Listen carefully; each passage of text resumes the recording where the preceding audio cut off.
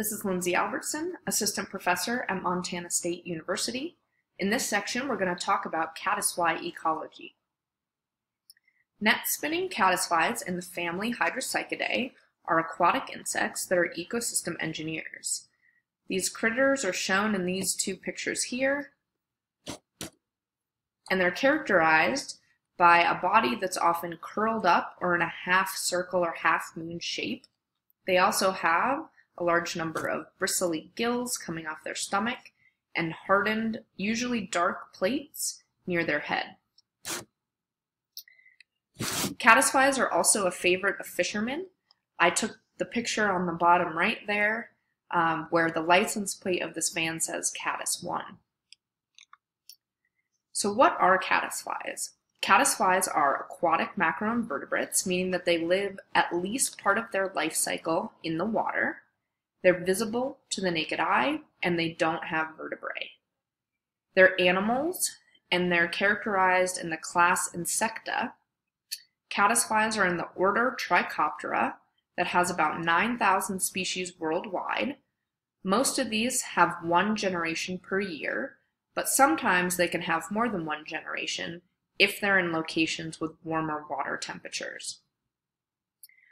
Most caddisflies build cases as homes, and these guys are grazers, meaning they graze in order to get their food. However, some are free living, meaning they don't have cases. Instead, they build silk catch nets, and these guys are filter feeders, meaning that they filter food out of the water column to be able to eat. The filter feeders are in the family Hydropsychidae. Here are a couple examples of case-building caddisflies. So in this case, the caddisfly itself has been pulled out of its case that's made of tiny little rocks. These are also popular for jewelry makers, so some jewelry is shown here. In contrast to the case builders, the filter feeders build silk structures, and they use that to filter feed instead of to graze.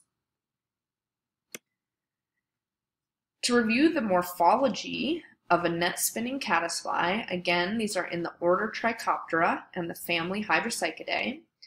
Their body is caterpillar or worm-like, with 3 pairs of legs, those are shown here, gills off of their underside of their body.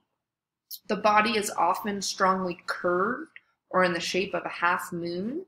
They have dark plates near their head, those are called dorsal plates, and they have bristle-like tufts at the end of their abdomen. Here's some pictures of common hydropsychid caddisflies. These are in different genera, and you can see that overall they have similar body types, but there are some differences depending on which species you're talking about, and they can vary in everything from the size of their bodies to what their color is. These net-spinning caddisflies are the spider-men of stream because they produce silk. Researchers study the characteristics of the silk material, including things like how many threads are located in a silk net and what the strength of that silk material is like. In this picture, you can see the silk material here in the center and 2 clamps, one's here and one's here, that are part of a machine that's pulling on that silk material to measure its tensile strength. Caddisflies have a very exciting and interesting life cycle. As adults, they're terrestrial, meaning they live in the air. They're adults for anywhere from about a couple weeks to a month. They mate. The female lays her eggs in the water. They're eggs for approximately a week.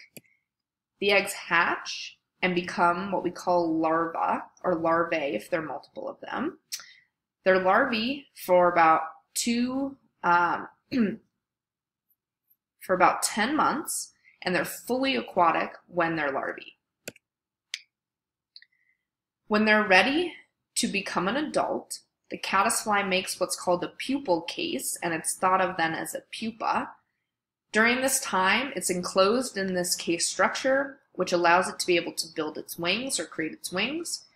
It then eats its way out of the case, crawls to the bank, crawls up on the side where it can dry, and then flies away as an adult in the air.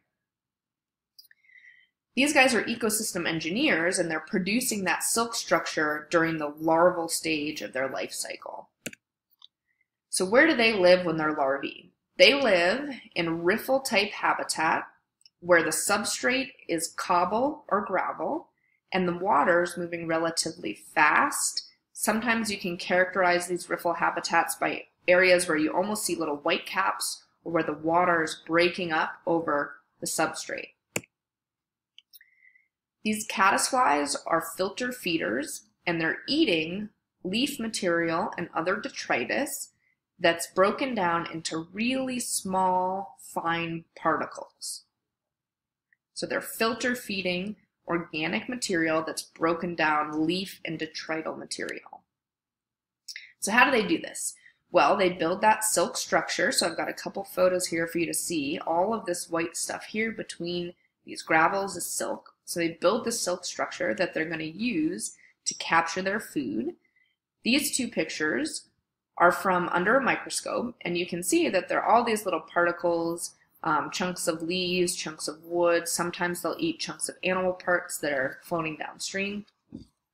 It gets caught on the mesh structure, and the caddisfly can then pick that food particle off of it and eat it. What's amazing about these silk structures is that they're actually built in this perfectly arranged mesh arrangement. So the caddisfly has done that. I haven't done anything to that silk material. That's how the caddisflies build their web structures so that they're efficient in capturing food. Here's a video showing the caddisfly going about its business. It uses its jaw to place the silk threads that it produces in glands from its body in just the right location. And it does a pretty good job at clinging onto rocks where there's flow and water current swirling around it so that it can build that structure that it needs to be able to feed.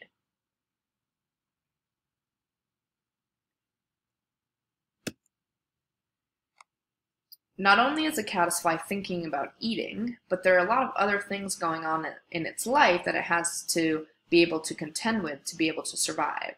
A couple of those things are things like competition with other filter feeders. This is the blackfly larva shown here. Predation or potential predation from things like fish or other macroinvertebrate predators like stoneflies. And harsh physical conditions like high flow events or floods.